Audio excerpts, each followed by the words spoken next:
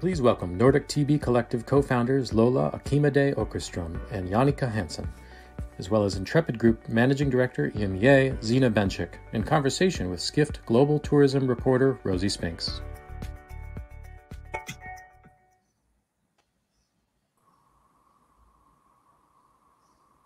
Hi, everyone, and thank you so much, Lola, Zina, and Janneke, for being with us today. I'm just going to briefly introduce you guys again. Lola and Janneke are co-founders of NordicTB, which is a collective of digital storytellers which works with travel brands and destinations in the Nordic countries. Lola is also a photographer, writer, and editor whose work has appeared in National Geographic, the New York Times, and a really impressive list of other places. And Zina, who is joining us at Skift Forum Europe for the second year in a row, is the managing director for Europe, the Middle East, and North Africa for Intrepid Travel, which is the world's largest small group adventure travel company.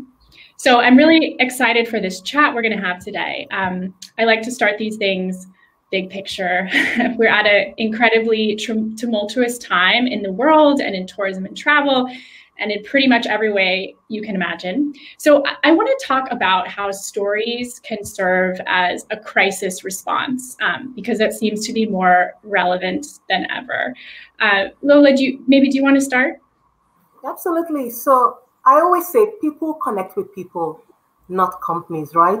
And so in a time of crisis, especially what has happened recently, people are looking to companies that are vulnerable, that are honest, that are transparent, that acknowledge publicly that we are going through a crisis as well. And so the way a company kind of pivots to storytelling to show that I see you, I recognize what you're going through, and we're also going through this and being honest about it, I think that's how companies can start kind of building loyalty during a time of crisis to show that we're all in this together.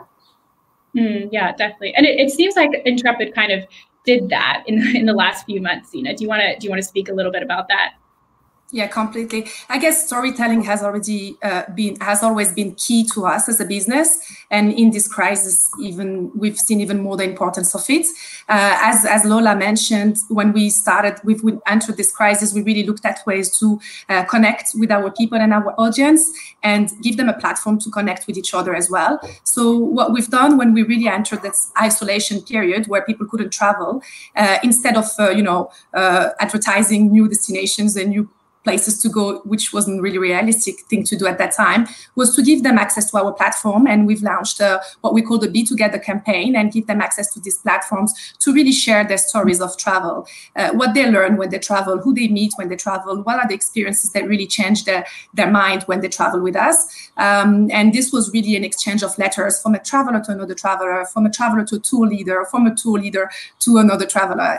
I know Lola has actually shared one of her amazing stories in Uzbekistan in one of our Intrepid tour, and each of these letters really have increased our engagement with our audience more and more, one after the other. So that was a pretty unique way for us to reconnect people together with our brand and with them as a community. Right. And, one of the things that's been most interesting about covering the tourism industry during this time is watching companies try and find the right tone for their stories right now. Historically, the travel industry is offering this story of escape and adventure, but it's just not possible right now. So, Janneke, maybe you can speak to this.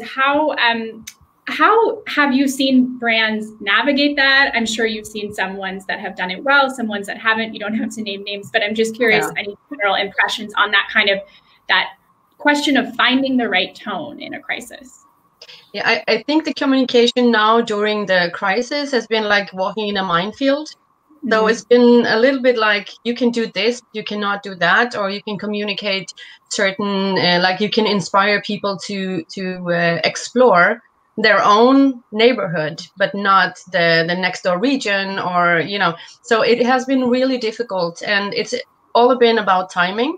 So the timing of when you put the message out has been really, really important to how people has taken it, and so the stories that they are telling, like I've been on a huge road trip now all over Norway for 5 weeks. and I've been talking to a lot of the local DMOs, the regions, and how they now are shifting their communication towards local tourism, towards domestic travel instead of international travel.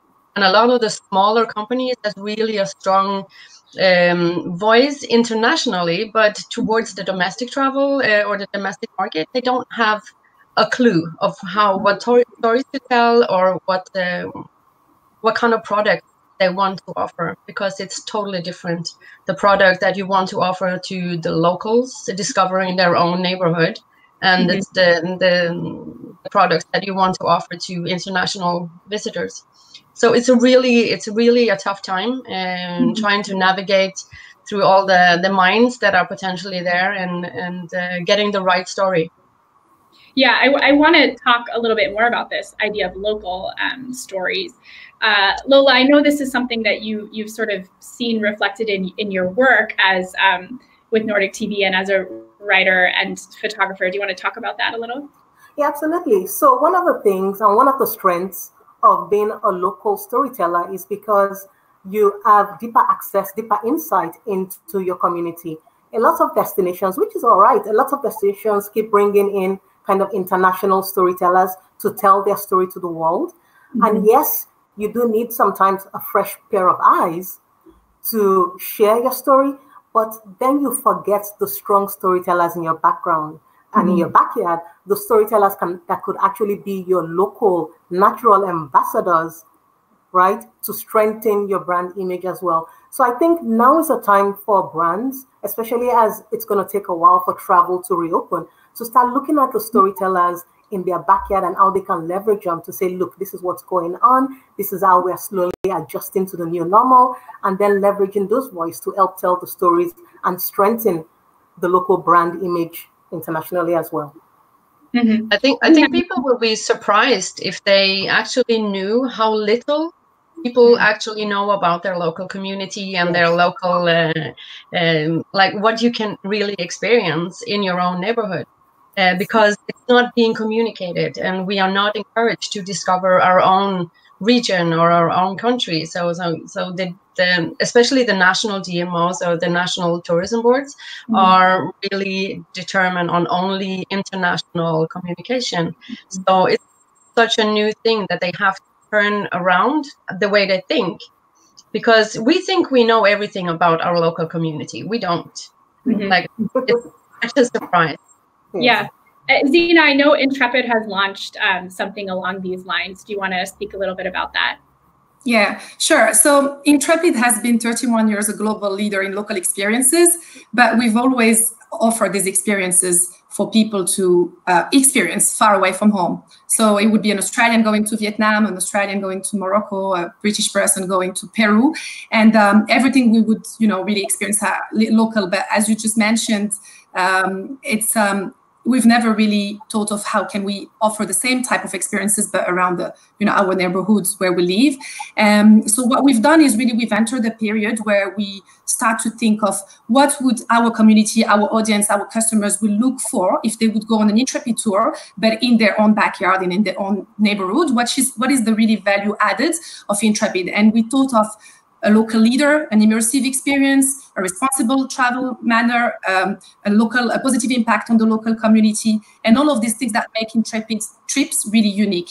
And we designed those local experiences keeping in mind these different things. And so we've launched a couple of weeks ago a range of, it's a brand new theme for us, which is called Intrepid Local Retreats. And those are trips around Australia, around the UK, around Europe, around North America, that are really designed for people from these different markets to experience their own, backyard, but in an Intrepid way, and shorter land, center base that you can really sometimes just drive to reach and have, this experience that is delivered by the local leader, which is really unique to our type of travels and all of these things. So we've had a really positive feedback from what we've from since we've launched this new range, and we've already seen some great bookings, it shows that there is a need for that, and we're really happy that we kind of got it right in how we designed this concept. Yeah, absolutely. So we're talking in this session about storytelling and how brands need to and do use it to respond to the moment. And of course, another one of the things that's happened in this extraordinary time that we're all living through are the Black Lives Matter protests, of course, that started in the US and then kind of reverberated across the world, including and especially in Europe. So travel companies, for better or worse, have responded to this in various ways. And I wonder if any of you would speak to the kinds of responses we've seen and from a brand perspective, a story perspective, you know, seeing the need to respond to this incredible, important thing that's happening, but doing it in a way that feels authentic and genuine. I don't know if anyone wants to start on that. I'll start with that. I think what's going on that I've seen a lot of brands do is some of them have actually come out and said, you know what, we haven't done enough. And, you know, kind of going back to my point about just being honest, transparent, and vulnerable, that is always the best way to go as a company. Instead of saying, just showing all your numbers or saying, well, we've got, you know, 20%, we've got that, but just coming up and saying, you know what, we could be better, we could do this better. And so I think the travel industry has a long way to go, just in terms of diversifying and being more inclusive. And what makes the travel industry kind of unique is because it's an industry that does try to promote being open-minded, you know, and exploring the world, because the more you explore the world, the wider your perspective is. So I think the travel industry still has a long way to go, but it starts with being completely honest and fully acknowledging that there's still a lot of work that needs to be done. Yeah, totally agree. I think Intrepid, you might know, is the largest travel B Corp. The reason why we entered this certification in 2017 is because we knew we were doing a lot of great things, but we didn't really know what else we could do. And we really wanted to set a framework for us to improve everything really we do that touch any stakeholders, the environment, gender, inclusion, and everything that really touch our business. I think what is really important for business, as you said, is honesty and not to be afraid to take a stance and to say, we do stand with this and we do stand with that. So it can be the Black Lives Matter, and it can follow with concrete actions of, you know, we stand for it and this is what we want to do. But in general, it can be for really anything that doesn't talk to our brand values. So for example, in 2016, where we decided to stop riding elephants in Thailand, we were the only one, and it looked like a crazy idea because people and companies were making a lot of money of riding elephants. But we decided to take a stance, and we decided to take the risk to lose customers. But in the end, we actually gained more customers and more loyal customers. And when we do take a stance with the Black Lives Matter, we know that we're not perfect, and we know that we're not doing everything we don't have the representations maybe that we should have, and we don't have maybe the training tools, and we probably don't have all our marketings reflecting exactly what it should reflect in terms of who are our customers. But we want to take a stance and we want to improve, and this is how we start to improve, is by really deciding that we ally with the cause. And that's really touching every type of social matter, not just this one, I want to say. Great, thank you for those answers. We spoke, another storyline that's happening, another one, is that as Europe starts to reopen, you know, this idea of borders is coming back in Europe. And for Europeans, this is as much a practical question as an identity-based question. So, you know, in some ways, it's early days, and in some ways, these measures have been practical on the part of member states, and of course, the European Commission would rather it be a more cohesive response. But as we move forward, you know, there is this concern that this reemergence of borders might lead to sort of protectionism, nationalism. What role does travel companies' storytelling play in sort of countering that? Oh, get it, taking us on, yeah. I think telling, like, when you're using storytelling to kind of build your own identity, you also use a lot of like emotions. So you connect on an emotional level with your readers or viewers, and it also, I think it leads to more like you have a connection on an emotional level with another country or another region or your own place, even before you've visited. Like during the storytelling process, you develop these kind of connections. But the thing that could be really tough now is that if we are too strong in telling our own domestic story to our own people, that we will build our own nationality like in a stronger way than it's been intended to be. So we have to also tell the story of solidarity, the story of standing together, not just being protective. But I do know that there's also like in the media now there's also story about people being afraid, and we're coming back to the shaming part of the COVID story. So in the beginning, like people were yelled at going to work because people are like, oh, you're not doing the lockdown in the correct way, or you've been walking your dog twice this day and you're only supposed to do it once. And so there's a lot of shaming, and I think we're coming back to that stage now, because some countries have opened up, but there's still a lot of infection in the society, and people are afraid, and they're afraid of their loved ones, and they're afraid of getting infected, and they're afraid of losing their job and going on lockdown again.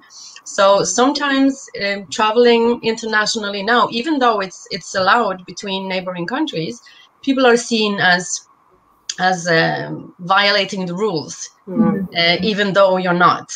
But you're not doing it's not socially accepted in the same way as it used to be. So now you can't really brag like, wow, like look, I'm in India, and it's like everybody would just like, whoa, stay at home, don't spread. So it's the opposite of.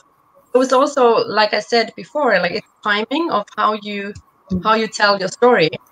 And so if you were telling 3 weeks ago that you were in a different country, people would look at you and just like, you're crazy and you're putting us all at risk.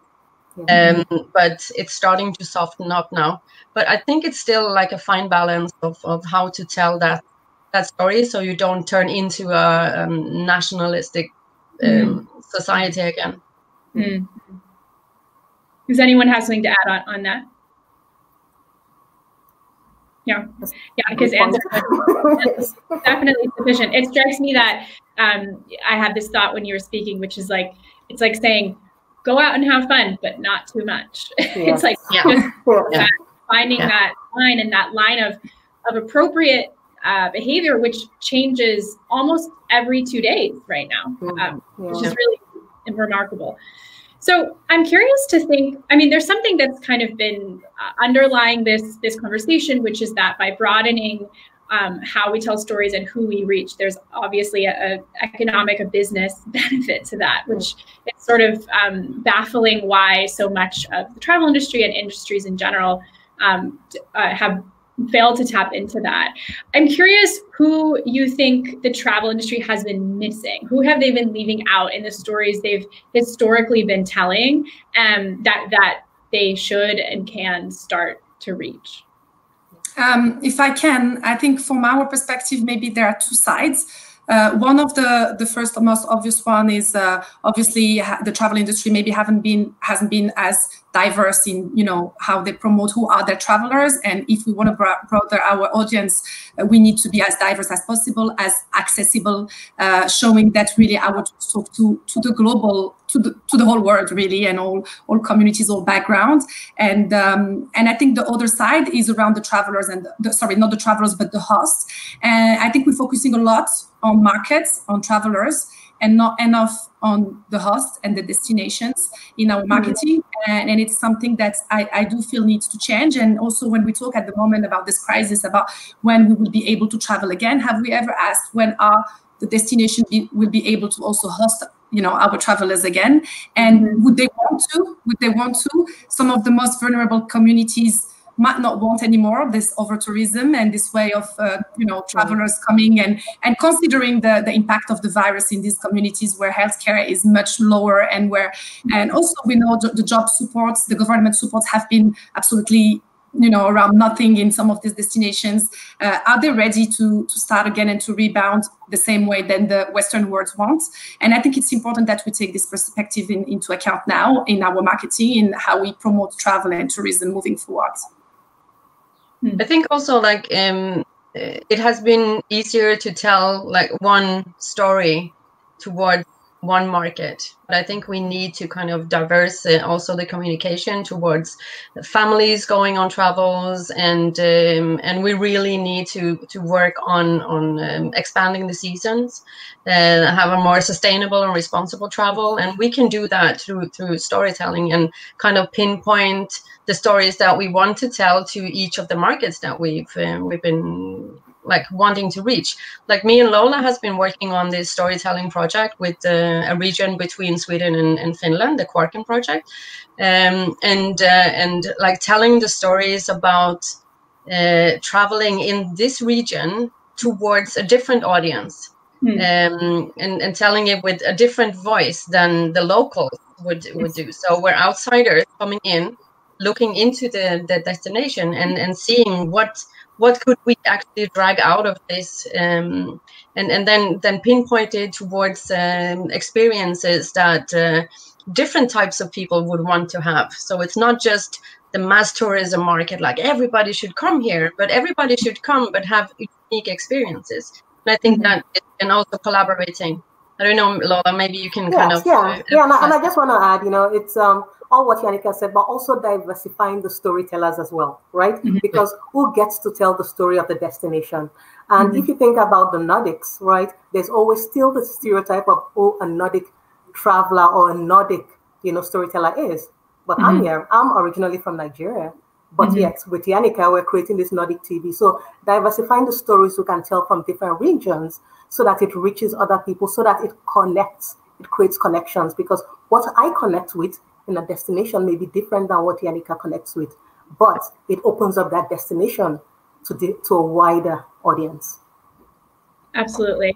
Okay, well, I think that's a great note to end this conversation on. I want to thank you, all three of you, so much for being here and for your insights and knowledge. We really appreciate it. Thank you. Thanks for having us. Thanks for having us.